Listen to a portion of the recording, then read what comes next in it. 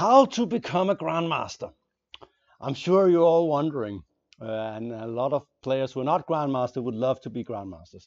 And that's not what I'm going to talk about today. I'm going to talk a little bit about how I became a grandmaster and what it takes to be a grandmaster, both technically and as a player. Uh, First of all, the GM title is sort of it's very, when people say, what is a GM? And you say, oh, fuck, that's bad question, because it's very technical. So here is the short definition. To become a GM, you have to have a ELO rating, international rating of above 2,500, or you should have been above 2,500 at some point in your career. And you have to make three grandmaster norms. After I became an IM, I thought, okay, that was about it. And then suddenly I made a GM norm, a grandmaster norm. I said, wait a minute, I can become a grandmaster. And after that, I had, 2 years in hell where I couldn't think of much else than I wanted to be a grandmaster. And eventually it happened in January in Gothenburg in Sweden. And I'm going to show you the game. It was a dramatic and a rather good game, actually, which made me a GM. Before that, I had gone for 2 years trying to find out what I needed to learn to become a GM. And I noticed two things, and I was getting there with both of them. One, how do you become a GM? Well, you beat IMs. That's well, of course, it's nice to beat a lot of grandmasters, but it's not so easy. And basically, you have to beat all the IMs. If you just beat all the IMs, you will become a grandmaster. If, and that's a big if you don't lose to the grandmasters. And in my early careers, I had big troubles following the grandmasters. They just were outplaying me, especially technically and in positional positions. So I was always trying to confuse it, making very tactically, and I thought I was a great tactical player, which I probably wasn't. I'm still not. I think I'm a better strategical player, probably more of a sneaky player, as you would say.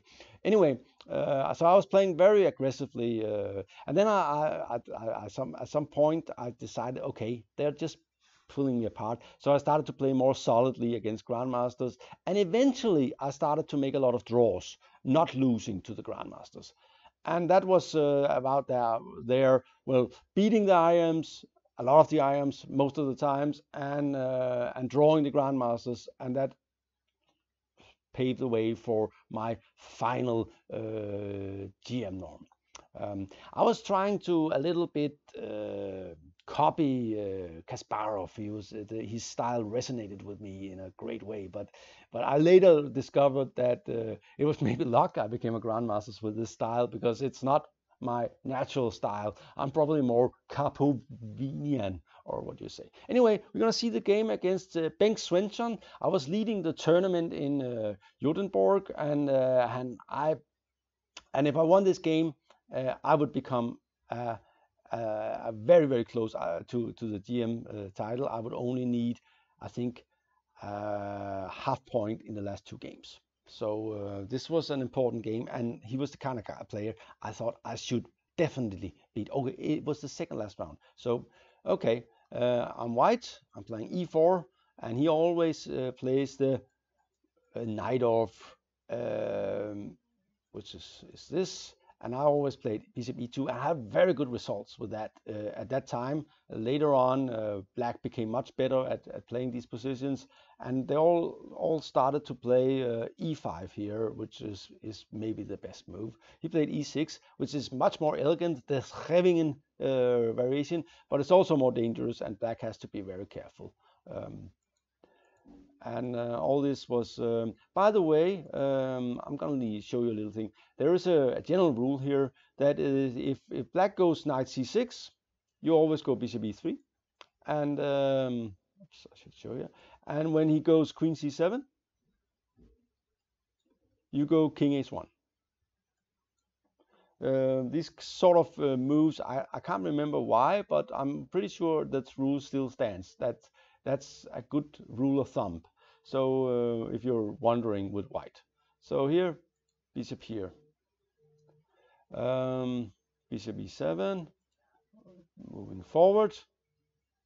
Queen c7, and here I go king h1. So I was already at that time following the rule.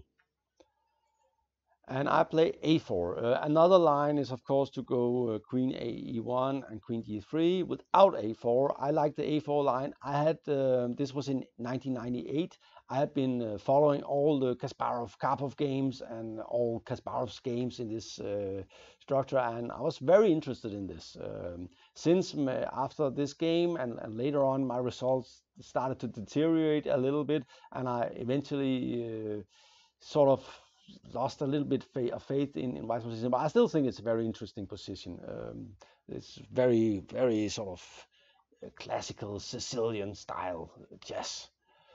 Okay, bishop f3. Black is of course hoping for counterplay either with this, or maybe with this, and also rook e8 was one of the big discoveries. Getting ready to play bishop here and maybe this move and put the bishop on this square, making the king position safer. Also, this X-ray effect here is important, and sometimes it's also important that the bishop is covered by the rook. Bishop f3 is eyeing this rook down here, making b5 or b6 impossible due to e5. So he has to move the rook. This is also a very natural move. Queen d2 is sort of waiting a little bit to see what's going on. I think now they don't play this move, but it's definitely playable. A lot of different setups have been tried. They played a lot of games also in the Anand Kasparov match. Bishop d7, and here's another rule of thumb for Scheveningen positions. Whenever black goes bishop d7, white will go knight b3. The idea would be behind bishop d7 is to take here and play bishop c6, but the bishop is not very well placed here. So white moves the knight, prevent the exchange, and black will probably have to relocate the bishop to some square. And the best square is here, so he's losing at least a tempo for that. Okay, b6, all normal. Sometimes black can even consider this move, actually, and get a double pawn, but get some counterplay and some attacking chance in the b and c file. d4, maybe knight a5 is not so bad, but bishop c8 looks natural, clearing the square, so black will be able to do this. White is, of course, pushing the pawns on the king side, but at the moment his king is safe.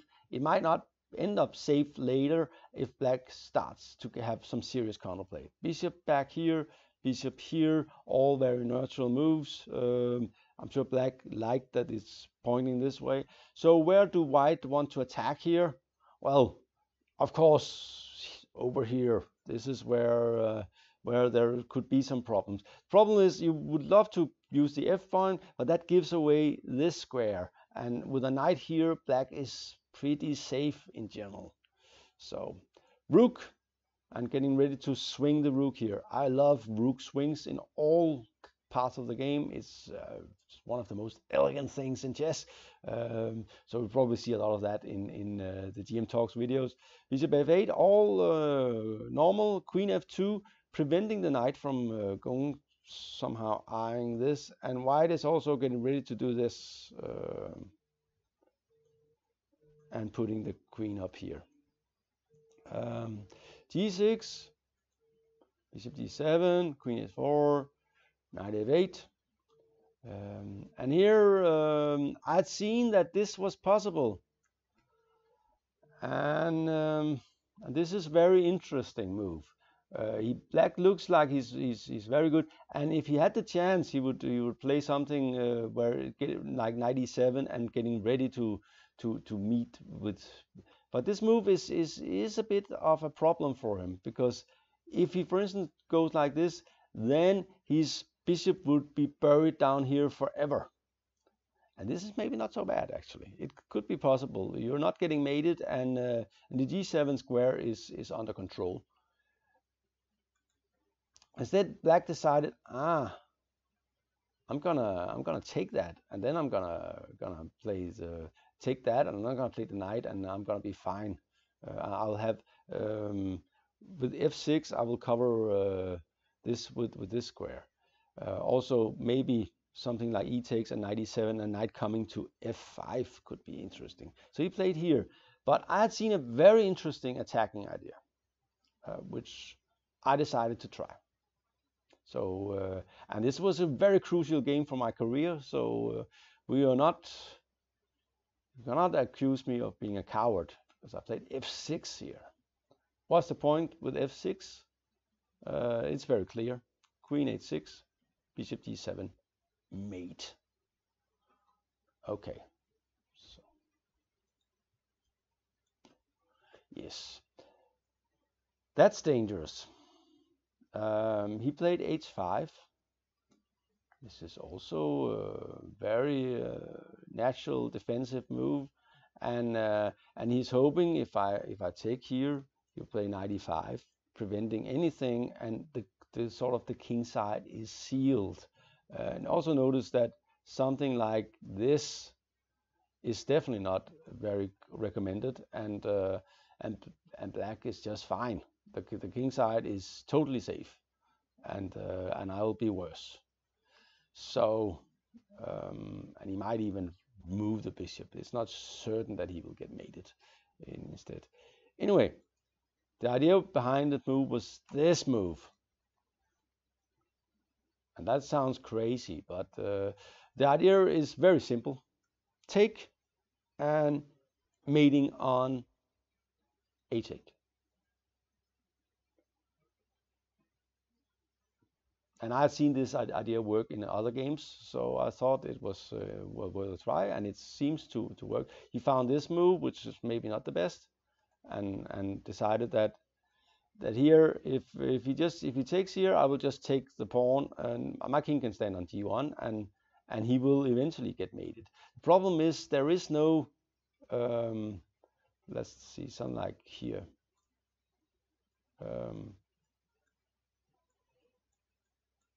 He can defend all these, but he can't defend all the squares. So this square is now impossible to defend. So you can defend these two, but not this one. Eventually, he decided to sacrifice a pawn, hoping that he would get some compensation, but it's not enough.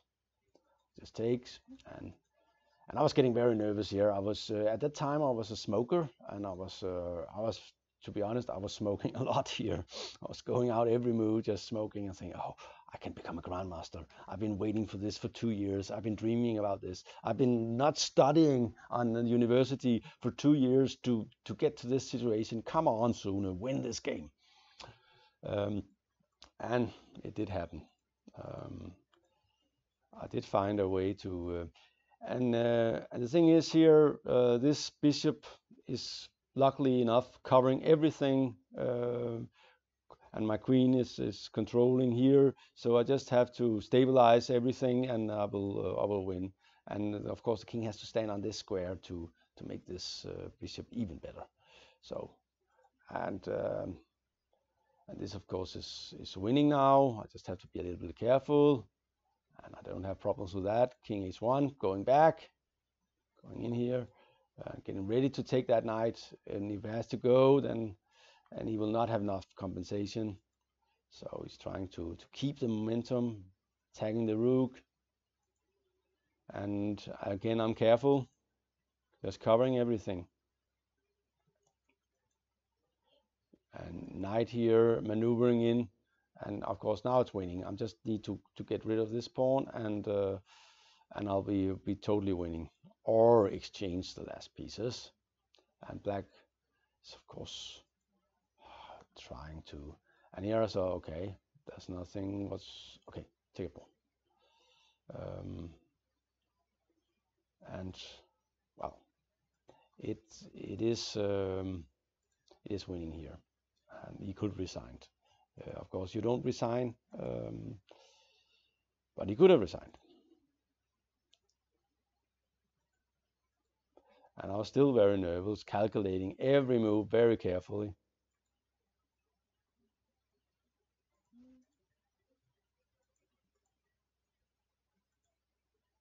And here he finally resigned. The knight is trapped, and the queen is coming here, hitting this one with mate. And there's nothing he can do about that. So there's no checks, there's no break-ins and of any kind. So black resigned, and I had to make a draw with white, I think, in the last game, and I managed that against Einar Gausel, and became a grandmaster at the age of 26, which is rather late. Anyway, that's how I became a grandmaster. I hope you enjoyed this video. This was a sort of emotional game for me when it was played. And I know that probably a lot of other young players are dreaming to become grandmasters. I can just say one thing, that it's not the meaning of life to become a grandmaster, even though it is nice. Thank you for watching.